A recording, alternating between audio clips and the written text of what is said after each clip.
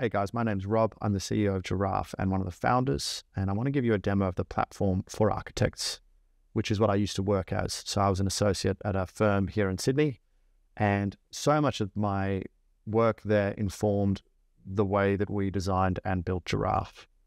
Starting with this, when you sign into Giraffe, you see a picture of the city, you see its architects, its architecture, its buildings, its form, you see your projects. You don't see a grey environment, like grey nothingness, and then have to import like a little cube of city for you to work in. It's just there. And you can fly around it, and I can point to the buildings that I've worked on and the projects that I've done, or gossip about what other people are doing and share information as soon as we get a call from a client. And so let's actually get a call from a client. So let's pretend that we're going to look at this site over here.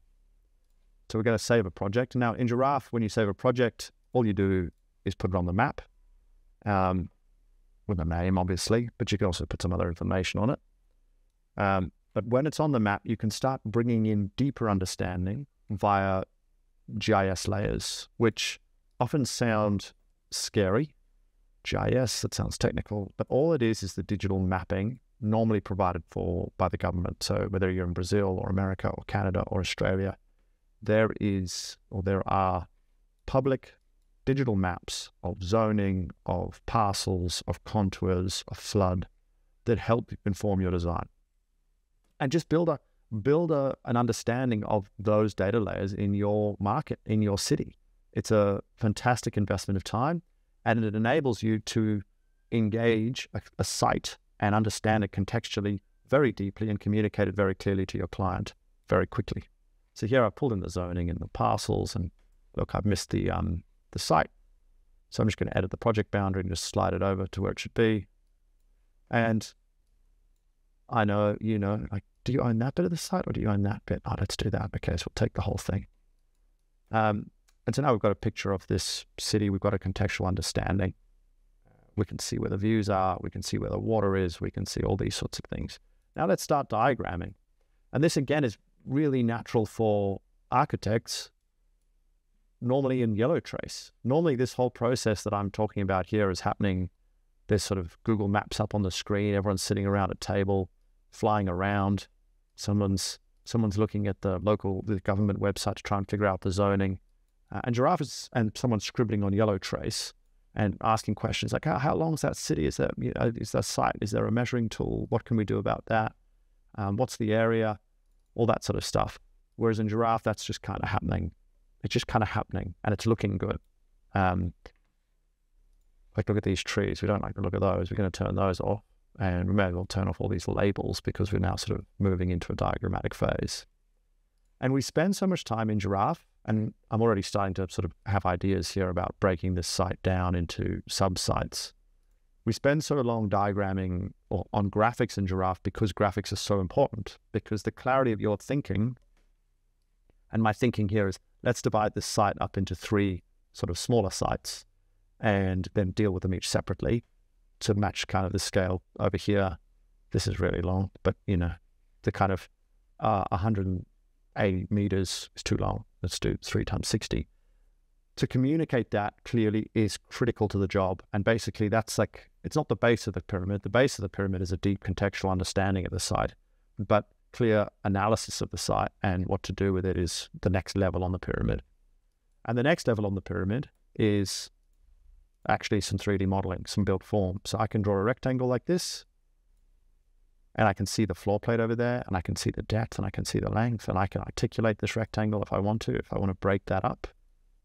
I actually don't want to break it up on the streetscape. I like a flat streetscape, but I will wrap it around like this, break it up on the inside. And now I can apply a usage called residential and it'll pop up. And so much happens in the blink of an eye. That is rendered as 3D. Again, nicely, beautifully. Let me move the sun around to the morning so it looks even clearer. But also all the numbers are done. The GBA, the GFA, the number of dwellings, the mix, the efficiencies. And it's all controlled from these assumptions. And so the process, the normal process, which you've got your yellow trace, you've done this meeting, you've spent an hour, you've scribbled some options, you go back to the office or you hand it to an associate or a junior, they kind of CAD it up, then they export it to Excel, they fiddle around with it, they dump it into a PDF, the PDF goes to the client says, oh, well, what's the efficiency? Are you guys including balconies or not? And in Giraffe, that's all done. So we can say this is 82, whatever we want. And we can also change things like the color at this usage level. And that change propagates through the entire model, through all the numbers, it's all done. Now, you may show the client this, you may not. And so because it's all done, we can actually explore options. Like I can sort of step that down towards this center here, or we can leave it up, but we can break this up. And so we're thinking now, we're playing, and the computer is supporting us in that play. It's not doing the thinking for us. Like a lot of the AI platforms, like, oh, it'll do it for you. It'll design for you. And you're like, well, okay, so what do I do then? Whereas Giraffe, it doesn't do much except the boring stuff. And if you're silly, if you draw a big lump of residential and say, hey, well, we'll just cram that full of people, the middle ones will never see the light of day. Giraffe just uncomplainingly works out that area. So it really is a platform that relies on human intelligence. Let's do some retail over here. And my concept here, maybe my first concept is let's put something in the middle of this site, like a little pocket park that's going to bring people to it and let them dwell and keep them here, and they'll spend money so the retail people will be happy, but it'll be a cool little secret part of the city where people will come and hang out. And so you can see Giraffe's got all these little tools around urban elements to help us do this. And so I'm just going to muck around with these kind of, and maybe that's wrong. Maybe that doesn't give enough. Maybe that doesn't give enough space. It's too pathy. So I'll just union those back together. There we go. That's a nice bit of park. 800 square meters. That can be really lovely. And then over here, I guess we can do some retail. Again, I'm just going to slice something. And you can see how much effort we've put to make it quick. Like, see how quickly I'm working. And people always go, oh, you're quick, but I won't be quick. Like, I'm going to take ages. And I think that's not true. I think the Giraffe is just a polygon editing tool, and architects are already very, very good at dealing with CAD and SketchUp. Very technical. And Giraffe is, at its base, the same kind of technical tool. So you'll pick it up very quickly. If you use shortcuts in anything, if you use the spacebar for commands in CAD or in Rhino, Giraffe will make total sense to you. All right, now I'm going to put a commercial building over here. And look, my breakdown, my resi, my retail, my commercial, it's all happening. And if I want to change the color or any of the assumptions on that commercial, I can do that. And now I've got a beautiful scheme, basically. This is my first scheme, and we're 9 minutes in, and I've been yakking away here.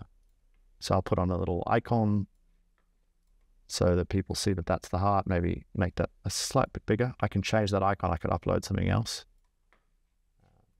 I feel like maybe that's too big. There we go. Perfect. And I reckon I could screenshot this, or maybe I could change the view options and sort of do this silhouette. And I could send that to a client and screenshot this, and that is a great result. And again, $45 is 20 minutes of billable time. Even if I export this now into SketchUp or into DXF and I take it into Revit, and then we refine it, that's still a great use of time. But let's do another option, right? So this is option 1. This is going to be option 2. And so what I'll do is I'll select everything and copy it, and then I will turn off the default option and paste it all onto option 2. And now I will shrink this down. Let's say this is a pure resi option. Pure res.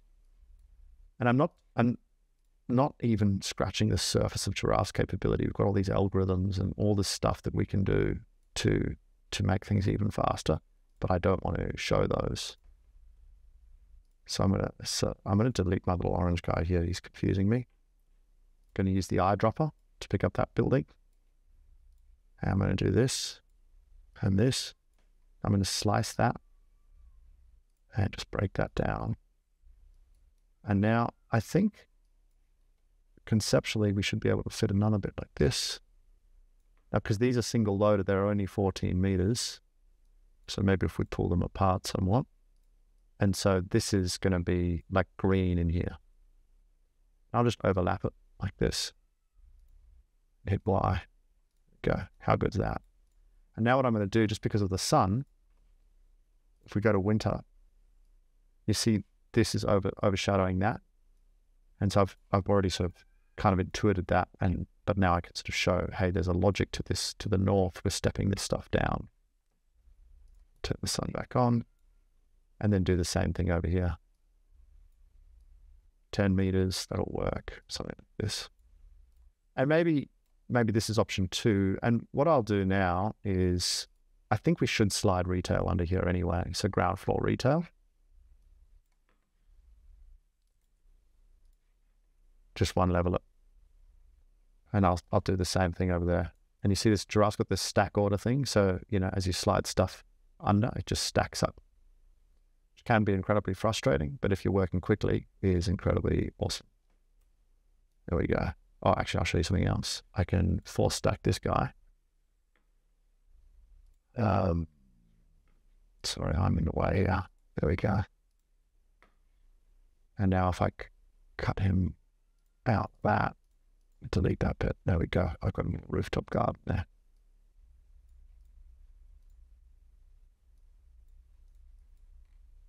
I'll put myself back over there. Okay, so now I've got 2 options, and we're 12 minutes in, and I'm going to just use a template and group by layer. So now I've got my default option and my option 2, and it's breaking down my areas, my building footprints, my FSRs, my site areas. And again, I can export this thing now as CSV and put it into a report, take a couple of screenshots, and I reckon I've done a couple of hours worth of work, maybe even a day, and it's taken me 10 minutes. I haven't even used up the inception time. And so what I found as an architect working is it's a more fluid way of working. It's more open. It's more collaborative. You don't have to always show you're working. Like sometimes ideas and designs take time to steep. But just mucking around and optioneering and thinking it's incredibly powerful in Giraffe.